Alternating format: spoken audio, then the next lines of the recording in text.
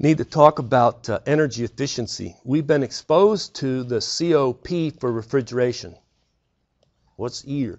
Energy efficiency ratio. What is it defined as? The cooling capacity, that's Q dot removed from the low temperature refrigeration, divided by the power input, W dot in. Hey, isn't this Q dot low divided by W dot in?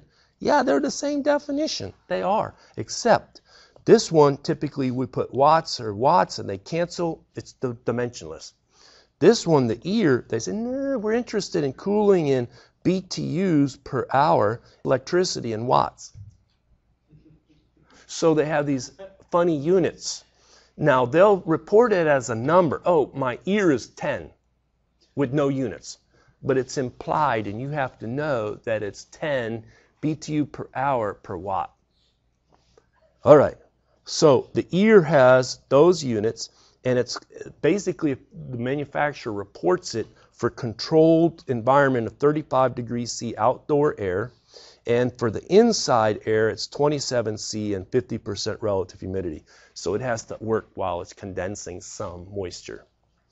Typical room air conditioners have an EER around 10, 9, 9.5, 10. Note, write this number down if you don't already have it memorized. 1 BTU per hour is 0.293 watts. If you ever purchased appliances, maybe you've seen these tags. This is an energy guide.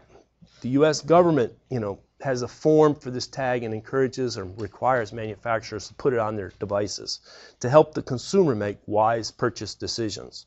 So this is all about the manufacturer, model number, rating. Over here, it's for a room conditioner with reverse cycle and with louvered sides.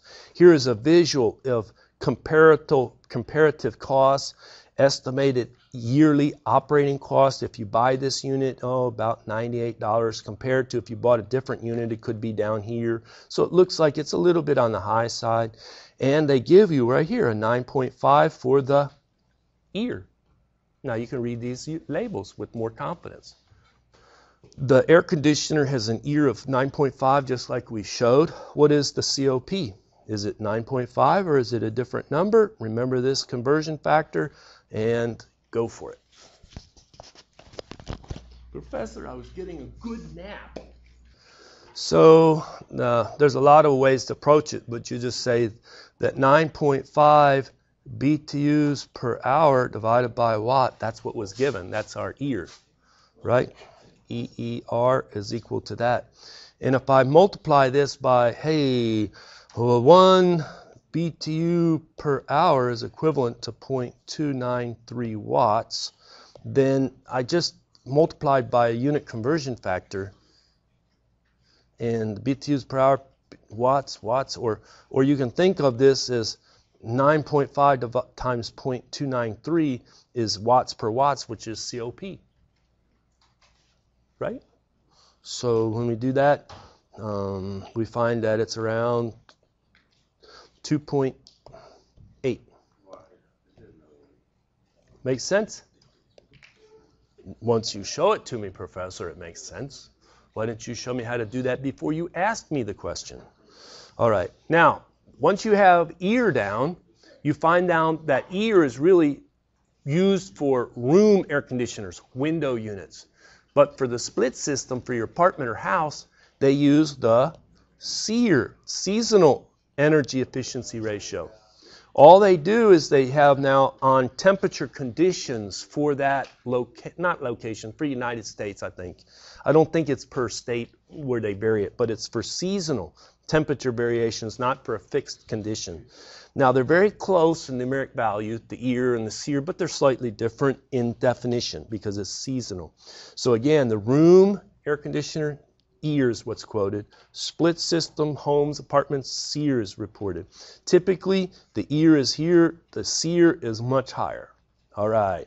So the SEER has units of, are those familiar? They're the same units. They're the same exact units. So here is one showing 13.3 SEER. Now, the world continues to change. Back in '06, there were some big changes where they said if you're going to sell anything in the United States, you must have at least a 13 SEER. And I kind of remember when that kicked in. People in December of '05 were selling a bunch of units.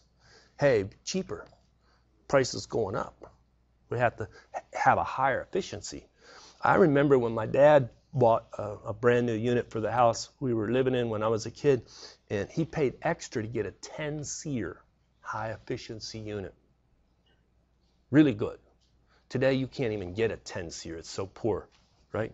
It's so poor in efficiency. Anyway, over the years, in 2015, they bumped it up such that the southeastern region of the United States must sell only 14 SEER or better. And the world continues to change. So what's southeastern region? Alabama, Arkansas, Delaware, Florida, Georgia, Hawaii. Hey, let's show this graphically. Here, 14 SEER if you live in there. They legally cannot sell and install something less than 14 SEER. Now, if you live up here, come on. How much air conditioning do you really need in the summer? Your 9 months of winter. All right. So you could still do 13 SEER. Then something about special over here. So the world changes in these requirements. So if the air conditioner has 14 SEER, what is the coefficient of performance? Well, you take the 14 multiplied by, you've done this before, about 4.1.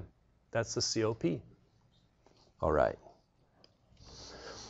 You should be able to do this. I wish I had more time, but this is the type of question you got. Somebody will say, hey, you studied all this. Oh, yeah. SEER. Oh, yeah, I learned all about SEER. I have a 13 SEER system, and it needs to be replaced. Somebody wants to sell me an 18 SEER system. If I go with the 18 SEER system, the higher efficiency, how much money am I going to save on my electric bill? That's not a trivial question to answer, but you have all the tools and should be able to answer it with a number of assumptions. A couple things is, and this is a friend of mine told me this one. He said, well, it's hard to predict because look at, when you get a new car, what do you like to do with your new car? You like to drive it. You go on road trips. You show it off. You don't drive the same miles. Guess what your fuel bill does for your new car? It goes up because you're driving it more. You get a new home air conditioning system. And you kind of been laying in bed at night sweating a little bit while you try to go to sleep. What do you do to the thermostat of that new home air conditioning system? You drop that baby down. Hey, we're living in a refrigerator now. And guess what? Now you can't compare apples and apples, oranges and oranges. You just started doing all kinds of different things. So what you have to do is you have to assume that one summer, last summer, is about the same as hot as next summer. Have you ever seen a summer where it really is kind of mild? Well, your electric bill is kind of mild too that summer. And then one summer it's brutal, and then you're paying whopper bills. The next thing is you basically have the same house and your same setting on your temperature, so that your cooling need for the house is about the same as the cooling need for the house. You know, it's related to the temperature outside, but it's also related to the thermostat setting inside. And maybe you don't go on vacation for a month or whatever. So here it is. So if somebody said, this is how I calculate the cost to purchase the electricity in 1 year to cool, only for the amount of electricity, not to do the laundry, not to run the pool pump, not the electricity to run the TV and different things. It's just to provide cooling, air conditioning. You would say, how much cooling do I need for the whole year? What is the rate of electric consumption per cooling needed? And then what is my cost per the amount of electricity that I need? Okay, so basically this is my 1 over the SEER. That's what they're telling me right here. The cooling per electric cost. Okay, that ratio is here. When you invert this, that's the SEER. Okay, or just do the inverse of the SEER. All right, now the second year, the same thing. We want the same amount of cooling. That's going to be an assumption. The amount of electricity cost, electricity doesn't change. All you're changing is the efficiency of the system. So what you do is you say, well, the cost from the new year, the next year, will be the cost from the previous year, $3,000, times the ratio of the old SEER divided by the new SEER. It should cost, there's an estimate. So what's my savings? I'm going to save, what, $830. It was $3,000, now it's $830. How much more did I pay? You can do a simple payback. Let's say you paid $2,500 extra to go from the 13 SEER to the 18 SEER. How many years? Simple payback. You take that total amount, you save $830 per year, 1 over year, and so the time for payback would be whatever that is. What's that, about 4? 3? What is 25? 8.3. 3 years. 3-year payback. Simple payback, right? So believe me, this is the type of calculation people want to see. And you're equipped to do it. You're equipped now to do it. All right, so we covered a lot of material here. Hopefully the EER and the SEER you're now familiar with. Let's continue on.